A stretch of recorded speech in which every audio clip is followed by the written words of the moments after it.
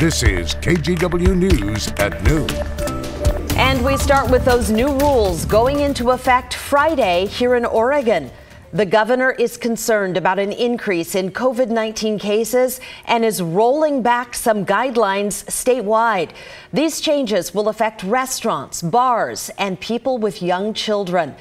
KGW's Pat Doris was listening in to Kate Brown's news conference today. So, Pat, fill us in on the changes she made.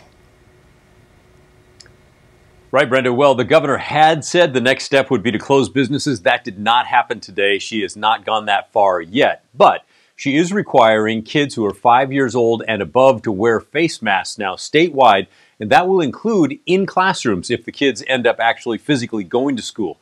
The governor is also requiring bars and restaurants to close at 10 at night instead of midnight. She's also requiring people to wear masks in gyms even while they work out. And she's lowering the size of indoor gatherings from 250 down to 100. Here's what I want Oregonians to know. I don't make these decisions lightly, and there are no easy choices. It's up to all of us to do our part to look out for one another. Oregon, we are going to get through this together. The governor also said she's keeping her requirement for house parties to be 10 people or smaller. Again, that's across the state.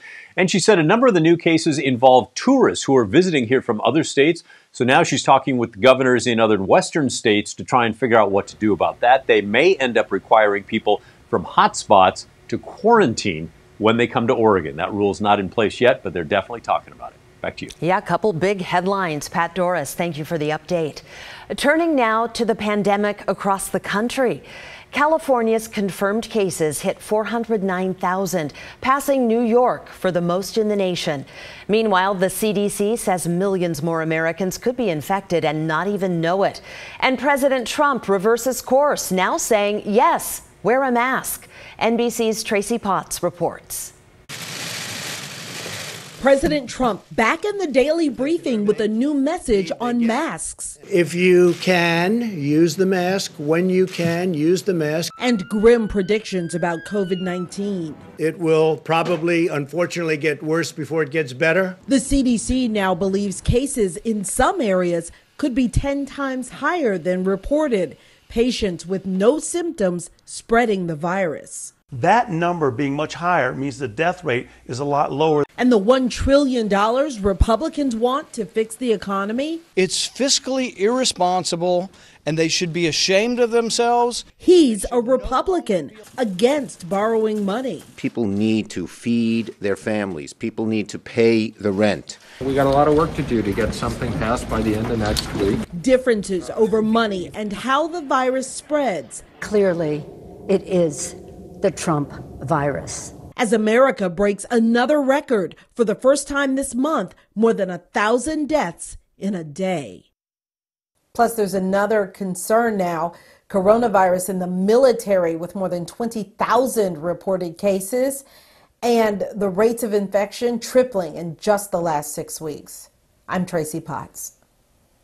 We're also tracking an outbreak of cases in Hood River involving student athletes. At least 5 kids at Hood River Valley High School are infected. They'd been meeting at the school for conditioning sessions. The mother of one of those athletes says her entire family of 7 now has the virus. There is absolutely no way possible I will be sending my kids back to school. And school definitely needs to be shut down. And this is why we just need to close to protect these kids. County health officials are now asking sports teams to stop gathering for the next 2 weeks. In Washington, coronavirus is changing the high school sports schedule.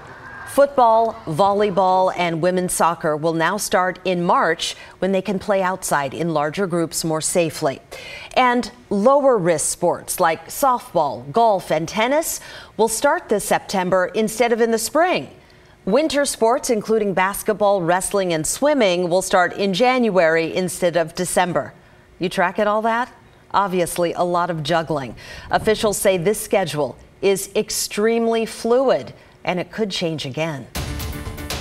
Okay, now to some new video this noon after another night of massive protests in downtown Portland. This morning, crews were out putting up fences around the federal courthouse. Look at that.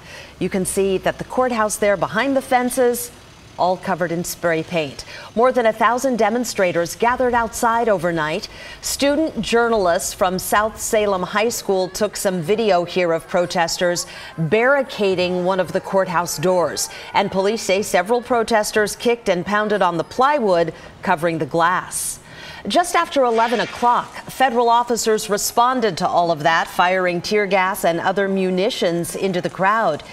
It is a cycle that repeated itself throughout the night, with protesters regrouping and federal agents using chemical munitions until the crowd kind of thinned out around 3 a.m. On social media, we were monitoring that, and we did see federal agents make arrests. But Portland police say they did not engage with the protest at all, and they did not make any arrests. New at noon in court today, a lawsuit asking for a restraining order against federal officers here in Portland. The two sides wrapped up arguments this morning, and now we wait for the judge to decide. Oregon Attorney General Ellen Rosenblum filed the suit, and as Kyla Boshi tells us, it's just one of several challenges for deploying federal officers. For weeks, protesters have clashed with federal officers outside the U.S. courthouse in downtown Portland. Now that struggle moves from outside on the street inside to the courtroom. On Wednesday, a judge will hear from lawyers representing Oregon's Attorney General, who sued federal officers for using unlawful tactics. Because it's outrageous, it's a violation of the Constitution, and we're not standing for it. Oregon's AG is seeking a temporary restraining order to restrict federal law enforcement in Portland after allegations federal officers in unmarked vans were arresting protesters without probable cause. The feds say they acted appropriately. I think it's restricting, my freedoms. In court filings, several Oregonians, including Jennifer Arnold, said fear of federal officers prevented her from exercising her rights to participate in peaceful protests. It seems like a very controlling maneuver to silence people, to restrict their movement, their freedom, and then, to prevent them from speaking out. Similar lawsuits have also been filed on behalf of state lawmakers, a Portland church, the Western State Center, and the ACLU. They have slightly different theories and legal approaches, but all touch on the same issue: the role of federal law enforcement sent to Portland to protect federal buildings through an executive order signed by President Trump earlier this month. Jeff Dobbins, law professor at Willamette University College of Law, predicts decisions could come quickly on whether to grant temporary restraining orders. The judges are used to getting these kinds of emergency requests, and certainly in a situation like this where there's a lot of pressure from the community and obviously the stakes are very high, it's not unusual for judges to have a hearing and to be able to resolve something like this on the order of just a few days. Legal experts say the way cases are resolved here in Oregon could serve as a bellwether to the rest of the country if federal law enforcement is deployed to other unwelcoming cities, as the president has suggested. Kyla Boshi, KGW News. We've been following the demonstrations for 8 weeks now, and you can catch up on all of our reports on the KGW YouTube page. There's now a playlist dedicated to our coverage of Portland's protests. Let's step outside for a moment. We want to show you the view from our Wells Fargo sky camera. So we're seeing some big changes in the weather department. I know a lot of you embrace those clouds out there after a few very hot days. Meteorologist Joe Ranieri is tracking the cool down. And Joe, I got to say, I think it feels good. I do too. It's going to be a little bit easier to be outside because, of course, the last 2 days we saw temperatures in the upper 80s to low 90s. Now we're going to be seeing a big drop, a dramatic drop, if you will, too, later on this afternoon. A walk out there right now, you're seeing a mix of some clouds and sunshine, but you'll notice the temperature is nearly 10 degrees cooler this time right now from what we were seeing just 24 hours ago. That's kind of the trend throughout much of the metro area. Along the Oregon coast, take a look at Newport. You're looking at temperature deficit of almost 15 degrees. But not to worry, we are going to be seeing warmer temperatures here heading into just time for the weekend. I'll talk about that in the detailed forecast in just a few minutes. But along the Oregon coast, 57 degrees over in Cannon Beach. Starting to see a little bit of a sliver of blue skies there above the ocean. And throughout much of the coastal area, we're looking at temperatures upper 50s to low 60s. So much cooler and cloudy out there today. But sunny skies here in just the next couple of hours. I'd say by 3, 4 o'clock, we'll be seeing widespread blue skies.